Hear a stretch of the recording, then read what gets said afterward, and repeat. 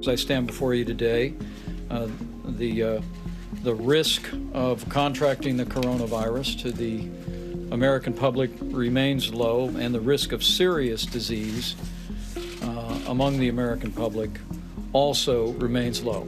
It will go away, just stay calm. We're in great shape compared to other places. We are in really good shape. On March 26th, the United States became the epicenter of the COVID-19 outbreak, with more confirmed cases than anywhere else on the planet. This was something that nobody has ever thought could happen to this country.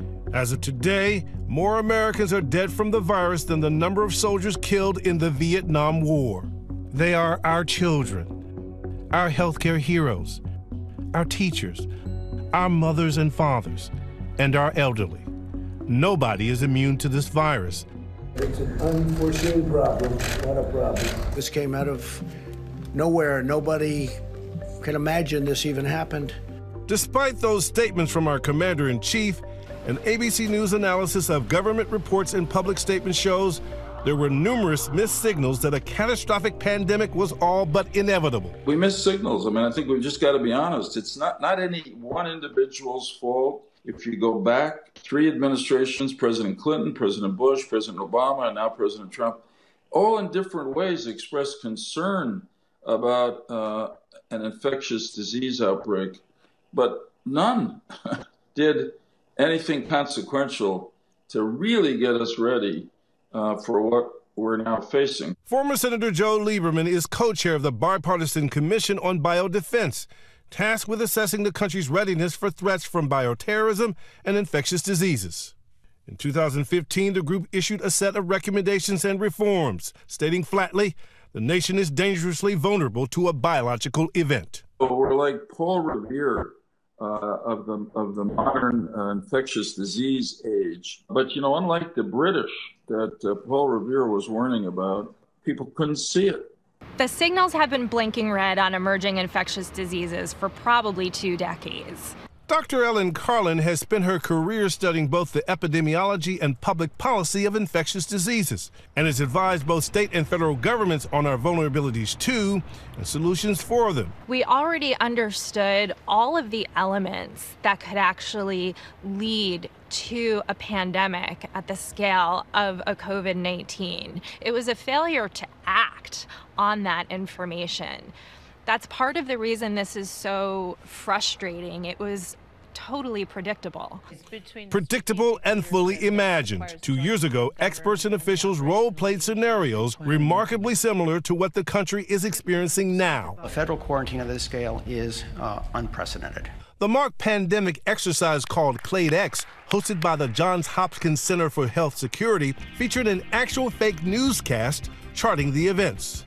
At least 4 of the dead were healthcare workers. Experts, lawmakers, and former officials standing in as high-level decision makers. The area's ICUs are having trouble handling this number of critically ill patients. We really need a rapid diagnostic as a first priority. 1 year to produce a vaccine for this is too long. I want the American people to know that our government has been thinking about this, has been preparing for this for decades. Congresswoman Susan Brooks, one of the leading Republicans on biodefense issues, took part in the exercise. Did there ever come a moment when you're in that role that you were scared or like, my God, what if this happened? Did you ever have that moment? Oh, yes.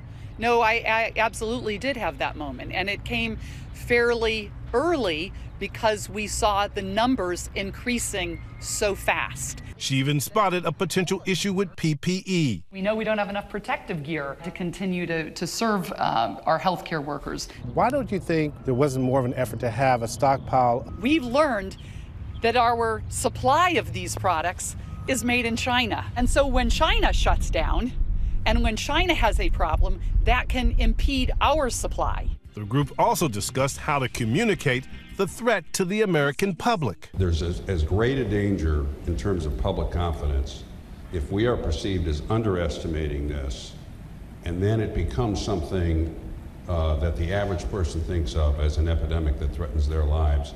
President Trump initially downplayed the seriousness of the threat, like he did on CNBC. Are there words about a pandemic at this point? No, we're not at all, and we're we have it totally under control. But sources tell ABC News that intelligence about a mysterious contagion in China was provided to the White House starting in early January. And by February, Trump's trade advisor, Peter Navarro, wrote 2 memos cautioning the president coronavirus could cost the U.S. economy trillions of dollars and claim 500,000 American lives. But the president's remarks at the time did not reflect those warnings. It's a little like the regular flu that we have flu shots for. And we'll essentially have a flu shot for this in a fairly quick manner. It's going to disappear. One day, it's like a miracle. It will disappear. And from our shores, it could get worse before it gets better. It could maybe go away. We'll see what happens. Nobody really knows. The Clade X exercise left participants with a sobering analysis. It's a recognition that we haven't done our planning, we haven't done our coordinating, we haven't done the kind of thoughtful analysis about how we manage a crisis before the crisis even starts. It is a national security issue that we are not treating like a national security issue, and it's not going to go away. Is this something that it's hard to get Congress to stay focused on? It is very hard because, again, it is something we really haven't experienced in our lifetimes.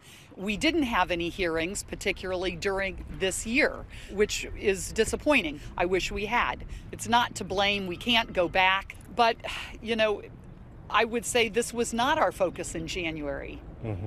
It should have been. A congressional oversight committee discussed the disastrous results of Clade X. Dr. Anthony Fauci in attendance. Lack of preparation is not an option, so obviously we've got to do more to be prepared for these types of outbreaks. It's unclear whether President Trump or his top aides were ever informed about the Clade X exercise. But there were many other alarm bells, including worldwide threat assessments in 2018 and 2019, flagging pandemics as a major threat to the U.S. A 2019 pandemic exercise revealing deficiencies with vaccine development and critical supplies, noting global manufacturing capacity will likely not be sufficient to meet demand. And this report, released just 2 days before Trump declared a national emergency, warning that the country's lack of coordination around pandemic planning and preparation could limit the success of the national biodefense strategy.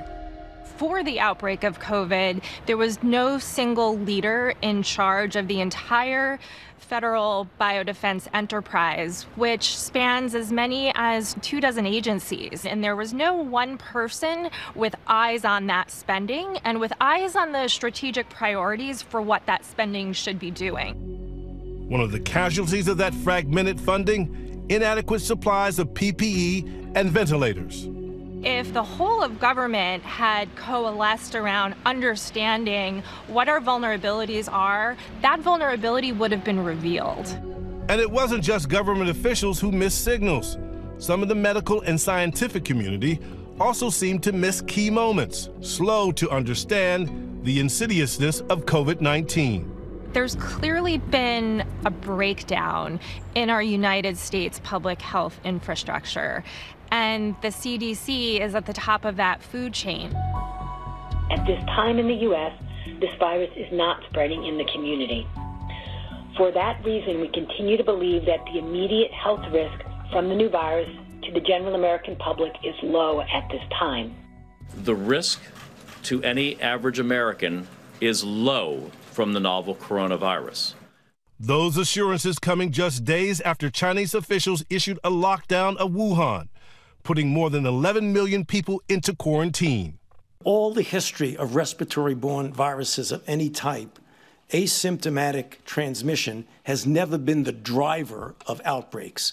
The driver of outbreaks is always a symptomatic person.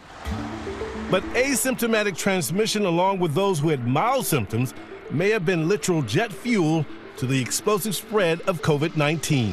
An ABC News investigation of travel data from December, January, and February found nearly 760,000 passengers came to the U.S. from China, while over 2.5 million travelers from hotspots like Italy, Spain, and Britain poured in. With most infectious diseases, you have to consider the possibility that people who aren't showing signs can be spreading the virus. And it's a bit mysterious to me why there wasn't an acknowledgement that that was at least a possibility. The president's restriction on travel between the U.S. and China was announced on January 31st. something he continues to tout. I think we did something well ahead of schedule. I think we've done a great job in the sense that we were early. There was actually community transmission happening in the United States in early January. The travel restrictions didn't go into effect until late January, early February. By that point, coronavirus was probably all over the United States. That decision by the president to close off travel was a recognition that something awful was happening. Yet that same day, we still have a low risk to the American public. I want to emphasize that this is a serious health situation in China, but I want to emphasize that the risk to the American public currently is low. I want to stress the risk of infection for Americans remains low. It was the end of February before the medical and scientific community began to publicly acknowledge community spread was coming. A CDC official telling the press on February 25th, ultimately, we expect we will see community spread in this country. It's not so much a question of if this will happen anymore, but rather more a question of exactly when this will happen and how many people in this country will have severe illness. But several more weeks would go by before the U.S. would go into lockdown. One of the themes that we've seen over the last 3 or 4 months with this administration is that they have lost time in really important ways, and that unfortunately translates into a much higher burden of disease and higher fatality rate. As the Trump administration and some states begin to shift focus more towards economic recovery, there are still questions about how to treat COVID-19. No national testing program or vaccine. We essentially have the same tools available to us today in 2020 as we did in 1918 when we were facing the great influenza. This is unbelievable to me that 100 years could have gone by and all we have to offer is wash your hands and keep your distance from each other. It's unconscionable to me that we have not developed a strategic vision for what public health security needs to look like in the 21st century. We need to create a bipartisan independent commission outside of the administration, outside of Congress, to take a deep look at how this happened as best as possible. Tell us how to make sure it doesn't happen again. We should note we requested an interview with Health and Human Services Secretary Alex Azar. That request is still under consideration.